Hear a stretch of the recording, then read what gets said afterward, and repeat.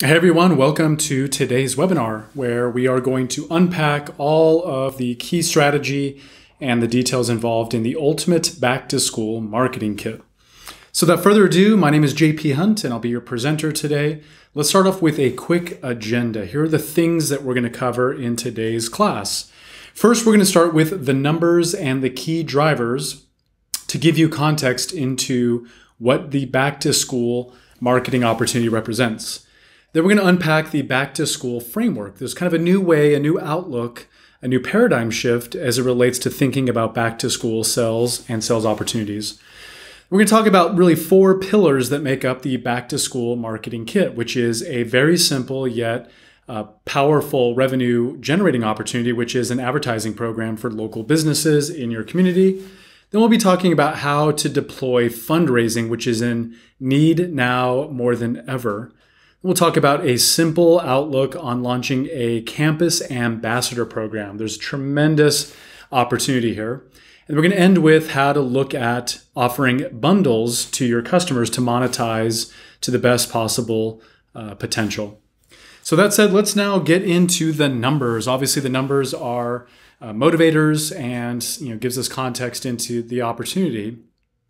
So here's the scoop. There are going to be 76.1 million students that are going to head back to school this back to school season. And that encompasses, of course, primary, high school, and collegiate. Now that number is just the student body. That does not represent families, that doesn't represent staff and athletic trainers and all the other folks that are members of the sort of school community at large.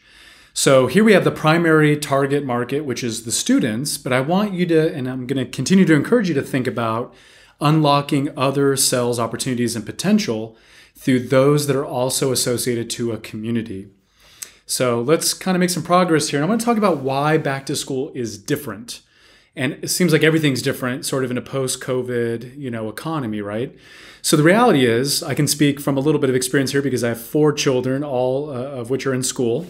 The reality is there's massive pent-up demand. So as students and staff and schools had to pivot to remote schooling, there's just a big pent-up demand, and parents are really excited to get kids back to school to be with their peers and to get all the benefit from socialization at school and sports and clubs and all the camaraderie that I think we normally have forsaken, but we now really appreciate again in sort of a post-COVID environment. So even the most conservative state, which happened to be New York, they've announced they are returning, and virtual schooling is going to be put on moratorium. So the reality is, this year back to school is going to look a lot different than sort of the COVID era, and I think now there's a new appreciation for back to school, and we're not forsaking normalcy, right? So return to normalcy, pent up demand, people are excited, they're enthusiastic. Now we get to tap into that to definitely magnify the sales opportunities that are available to us.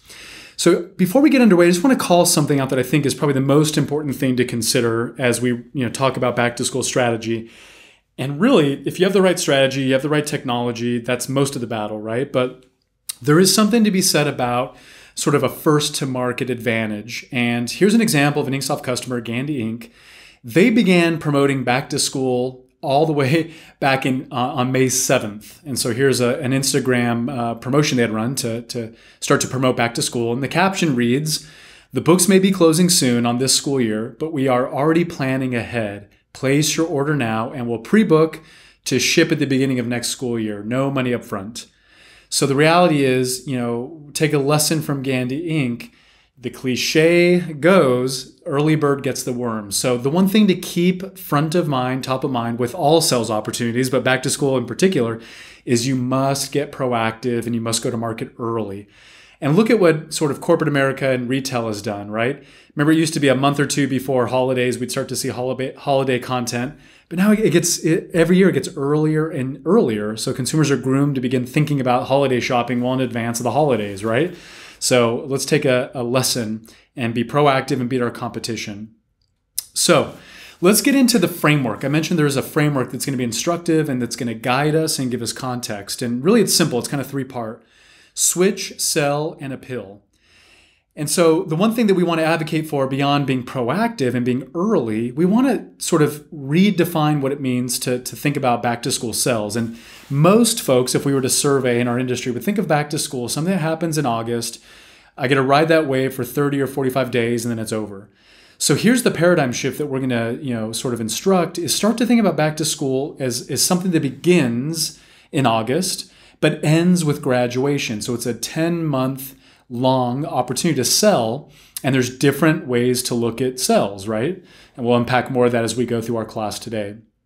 Now, here's one sort of the second part to consider here is when we think about selling, we need to think about, addressing the needs of all the different audiences. We've talked about student body as the most obvious, the target audience.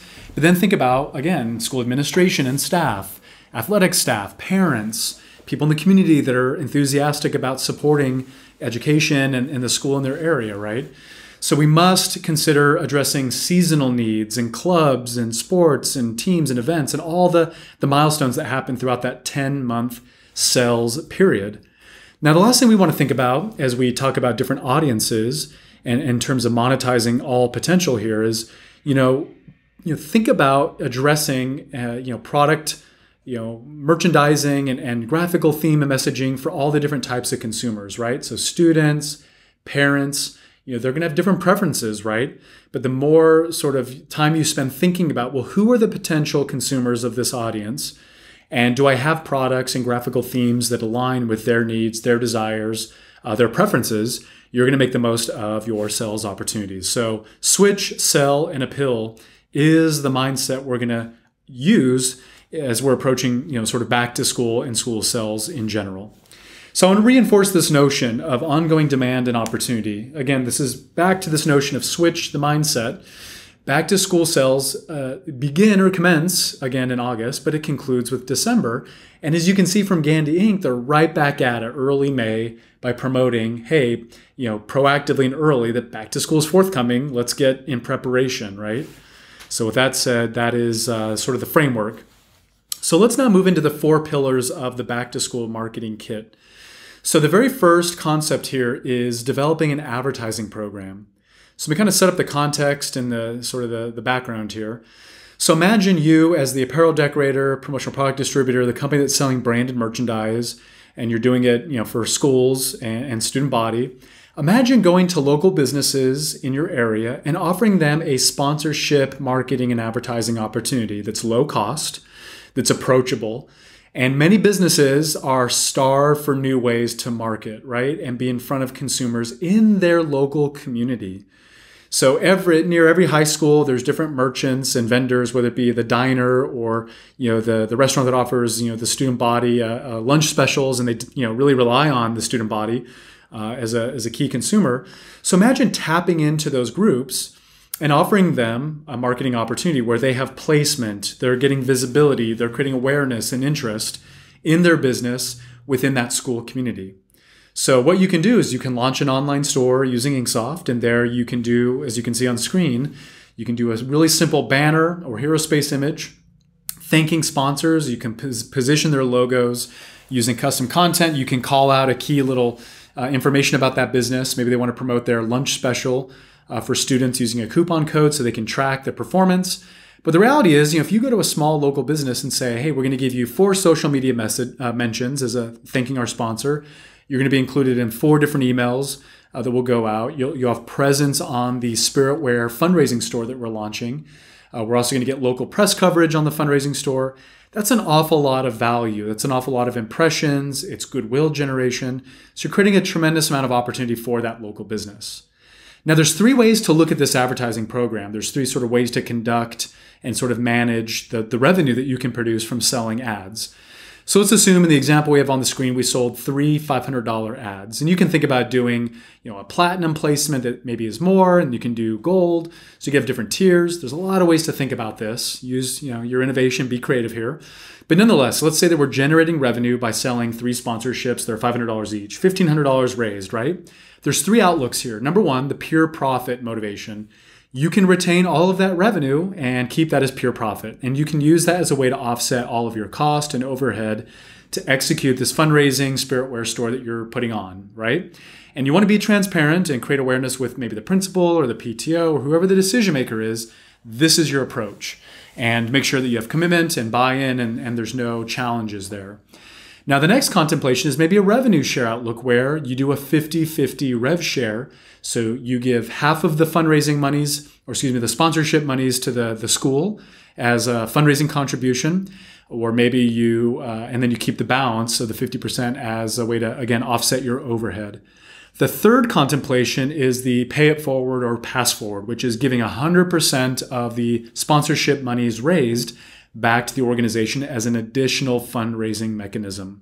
So there's no one right answer. You could deploy this situationally, depending on which client you're dealing with. Maybe roll out different options.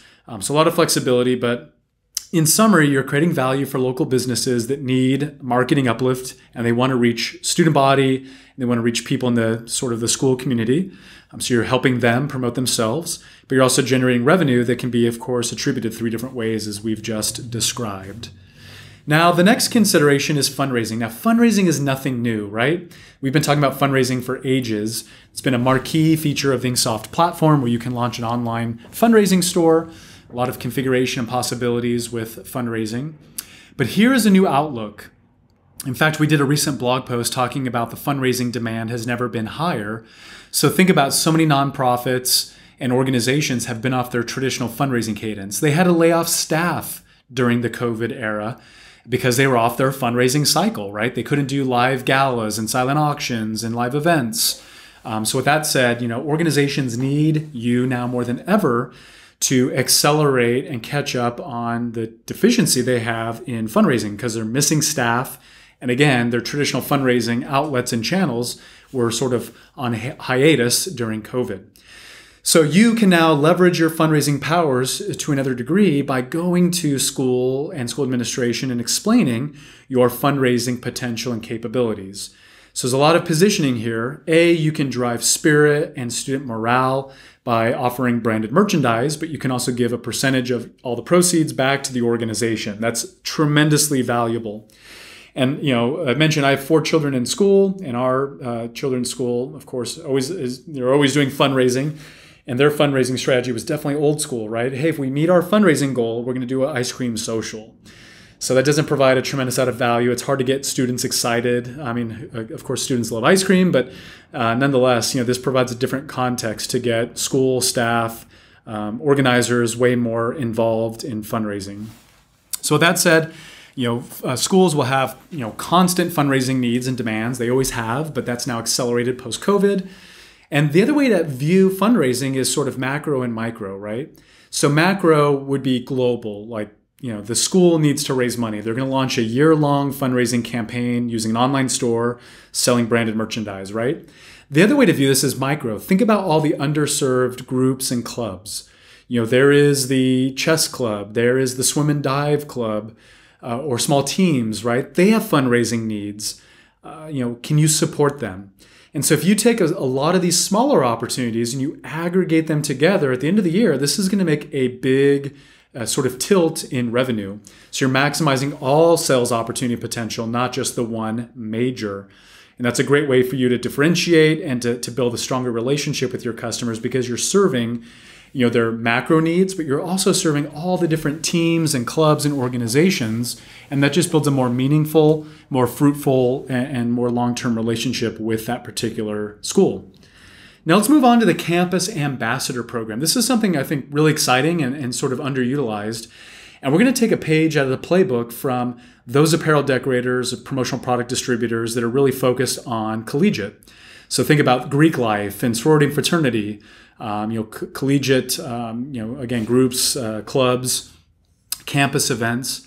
So oftentimes a lot of businesses in our space that are focused on collegiate, they'll develop campus ambassadors, campus reps. So they'll effectively hire students to be advocates, to be effectively sales reps, to be promoters, to be influencers, to effectively generate the most possible sales, right? Through tapping into their social networks and their presence on campus.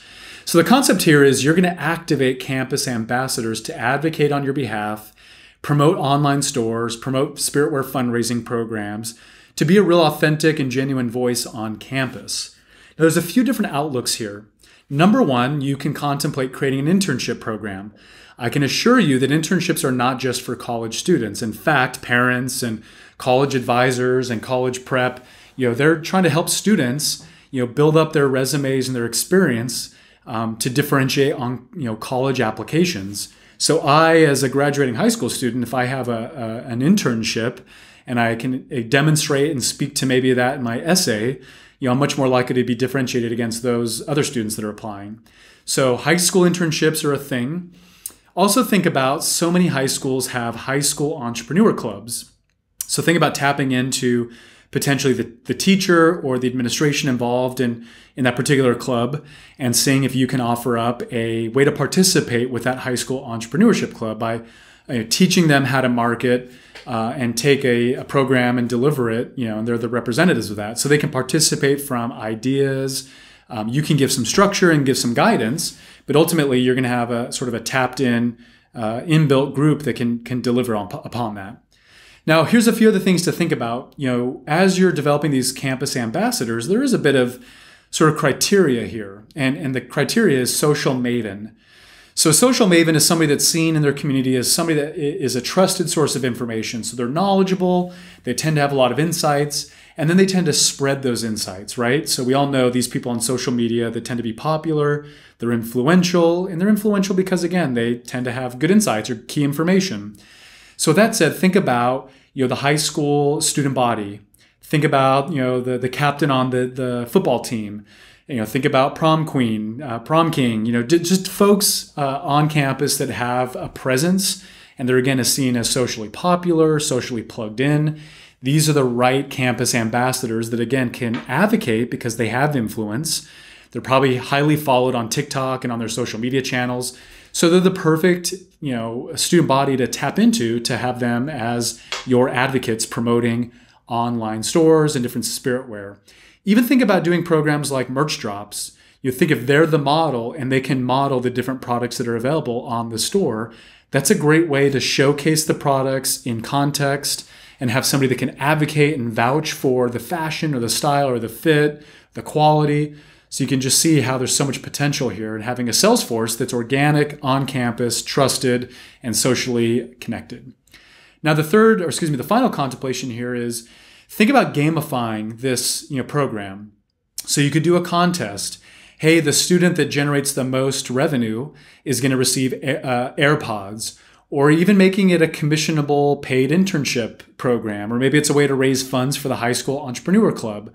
So there's a lot of ways to use like promo codes or coupons in the InkSoft platform to track which student is generating the most revenue. And again, there's a lot of ways to gamify that with a gift or a contest, or again, give monies back to the school to enhance fundraising or to support a particular club or group. A lot of potential here. We've seen this play out with collegiate. This is something that's tried, true, and sort of tested. Now it's deploying it on high school campuses. So let's move along to the classic bundle. I think this is a tremendous way to increase your average revenue per shopper or per customer. And so rather than selling a singular t-shirt, this is your way to sell a bundle of products and go from what could be a $15 transaction to a $70 transaction. So the reality here is with a bundle, what we're trying to do is tap into monetizing even more from a typical customer. And so here's the sort of the way to look at this. Imagine if you have an online, back to school store and you have a la carte products, but then you also have bundles where, hey, you can get the everyday t-shirt bundle, which includes 5 shirts. Each shirt is totally different and distinct. And it's a way to have a garment that you could wear every single day to show your child's school spirit and be connected with their school. And then at the same time, you're solving a problem for the parent. And again, for the third, fourth time, I'm going to mention that I have 4 kids. Fortunately, my children go to a charter school where there's uniforms, so we don't have to contend any longer with the battle of what to wear and being late because Charlotte can't figure out what she wants to wear for the day, right? This might resonate with some of you that are parents. So with that said, imagine as a parent, if the proposition is your child will have a t-shirt they can wear, once per day per week, and you don't have to think about dirty laundry or fighting about what to wear to school. The other way to look at this is maybe an essential bundle. Who doesn't want a t-shirt, a long sleeve shirt, and a hoodie? That gives you context and products to wear all year round or through that 10-year period. Think about senior year bundles, commemorating and celebrating an important milestone, which is senior year, as students transition from high school to college. This is a really important time in a student's life, but also with parents. So celebrating that, and in particular, as life was disrupted during COVID, again, parents have this front of mind. We were robbed last year of a proper school year, so we really want to go full in on our children's experience, this year. So think about a senior bundle where you have really cool exclusive products meant for the seniors that give different graphical trends and themes to really let them commemorate their final milestone in their high school experience. And really what these bundles tend to do is you can tap into something really important that's happening now with consumers, which is value conscious, value oriented. So consumers are focused on quality, they're focused on cost savings. So if you can position these bundles in a way where when you purchase a bundle, you're saving, and then you're getting extra value, like the value I just mentioned, your senior will have an amazing way to commemorate their final year in high school. Your child will have a garment they can wear every single day and not have to think about or fuss with what to wear. So there's a lot of ways to position this from a cost savings plus an added value to parent and to consumer. So certainly think about logical, curated collections of products that make sense. Consider graphical themes and trends that showcase variability. Think about mixing products in a way that just adds and enhances the proposition and the bundle itself. A lot of creative ways to approach this. You can even think about tethering a freemium. Purchase a bundle, get free sticker, or get free, low-cost product that doesn't, have a tremendous impact, but is still a high perceived value. There's other ways to bring extra value to a bundle, like the one I gave you, which is an example I just gave you, which is a freemium. All right, so let's now that we've kind of unpacked the 4 pillars to think about, you can tap into one or all 4 to get maximum value. But I want to bring context and bring you back to the ultimate back-to-school marketing kit. This is what started this all, right? So I'll draw your attention to the ultimate back-to-school marketing kit in the event that you have not tapped into this. So we invented the very first marketing kit right as COVID became a thing. We realized we need to turn our attention not just from offering great technology, but we need to turn our internal resources, our marketing team. We have an amazing copyright team that has, in particular, master degree, professional storyteller. We turned our marketing team loose on effectively almost behaving like we're your in-house marketing team. So what we've done with these marketing kits, in short, is we've begun to write marketing copy for social media, for email marketing, calls to action to put on your InkSoft-powered online stores, different voices and narratives. So for example, the Back to School Marketing Kit, we give you turnkey marketing copy that you can just copy and deploy, or you can copy and personalize to a degree. And you have a framework that you can go out and promote. Hey, local business, we have this really great advertising program that's going to let you, create awareness and be in front of the student body. Here's the details. So using these marketing kits, you can move the needle. There's no excuse to getting out in your market because you have professionally written marketing messaging to create awareness and to start promoting your back to school chops and capabilities for fundraising, for all the things we've just talked about. So I'm going to show you where you can download and tap into these in just a moment's time. But what I want to do is kind of wrap up the things we've talked about, just to reinforce the key concepts here. There's really 3 buckets of concepts. The reality is there's a big opportunity with back to school, and back to school, again, needs to be viewed as a 10-month program that starts with back to school and ends with graduation, and then we rinse and repeat. There's 76.1 million students at the collegiate level down to the primary, and that's just students. Think about if you were to take parents, staff, all the other participants, that is order of magnitude even greater, right? Big opportunity. We're just talking about tapping into a minuscule fraction to get huge value. The other thing is there's pent-up demand. Back to school sales have kind of been just a regular mainstay, nothing innovative, same programs year over year. The difference is consumers now aren't forsaking or taking for granted the things that we've normally forsaken, right? So getting disrupted, speaking from a parent perspective, seeing the impact it had on my children. Going back to school, we're excited about it. There's a ton of enthusiasm with the school administration and staff and students alike to get back with their peers, to be back in clubs and groups, to be stimulated. So with that said, there's big, untapped, pent-up demand that you get to tap into. And we've seen this demand play out, right? Look at family vacations, family reunions, friendcations, summer camps. These are all, in this period, sort of reaching records because there's been so much delayed pent-up demand. Now people are tapping into it fully. Now, the other contemplation here is ongoing campaign mindset. Switch, sell, and appeal. Switch your mindset and see back to school as something that is the start. You also, in terms of sell, ask the question, what are the needs here? How do I address all those needs? And how can I appeal to all the different consumers and their preferences? The next consideration is, rinse and repeat. See this as a cycle, just like you saw with Gandhi Inc., right? We bring graduation to a conclusion. We immediately then pivot with promoting back to school all over again, getting in preparation, getting in position.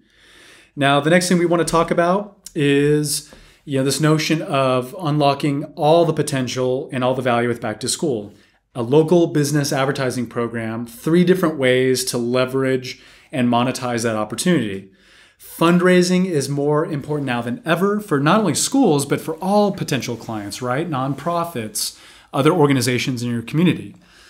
Campus Ambassador Program, take a page out of the playbook of businesses that have been focused and preoccupied with selling it in the collegiate market.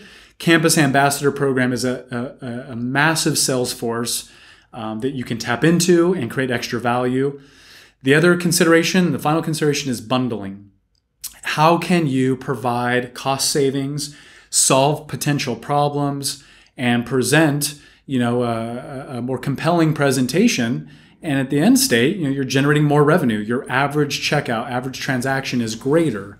So you're maximizing each individual transaction and monetizing that to the fullest possible extent. All right, so in conclusion here, it's one thing to have a strategy. It's one thing to have marketing copy and content like we're providing. But unless you have the right technology, you can't close the gap, right? And in fact, this is something in the business world called implementation gap. It's one thing to have a great idea and great strategy and be really excited and have the right intentions. But then oftentimes there's implementation gap because, hey, we don't have the right capabilities or technology to actually go to market and do the thing the strategy mandates. So here I just want to advocate for InkSoft. And of course, we're slightly biased, but we have 11 years of experience in building an e-commerce platform that's really been built for the needs of businesses that sell branded merchandise. So with InkSoft, you're going to have the right technology to go to market and leverage not only the back-to-school marketing kit, but all of the branded merchandise sales opportunities that are available to today's businesses. And of course, a lot of things have changed, inventory and drop ship and order fulfillment programs. There's so many reasons to leverage tech to be efficient, to be effective, and to serve customers better than your competition. Moreover, the new challenge we're seeing now is, InkSoft customers are now really busy. Sales are flowing, but the challenge with labor shortages and, of course, inventory and, sort of the supply chain disruption, a lot of technology can solve for a lot of those challenges in terms of being more productive and cost savings, more efficiencies. So in summary here, the strategy we've presented requires online stores. And InkSoft has the industry's best online stores from a few different perspectives. It's the fastest way to create professional mobile responsive stores, and it's infinitely flexible.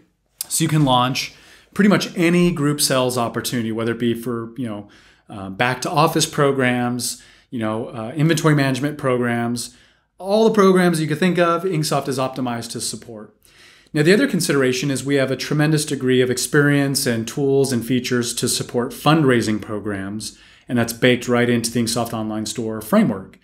The third and final way to sort of view and judge technology is, does it solve all the problems, not just specific problems? So in particular, there's a lot of online store solutions that help you to sell, but then you have to figure out how to get that data into a production management system, how to manage, purchasing and receiving, production, order handling.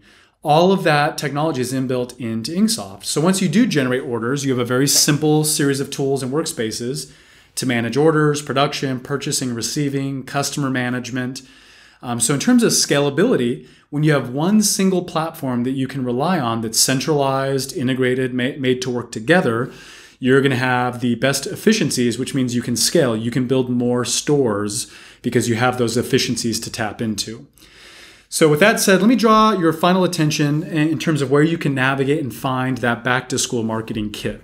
So let's now head over to inksoft.com, where I'll show you where to get access to not only the back-to-school marketing kit, but all the marketing kits that we have available. Okay, so here we are at inksoft.com.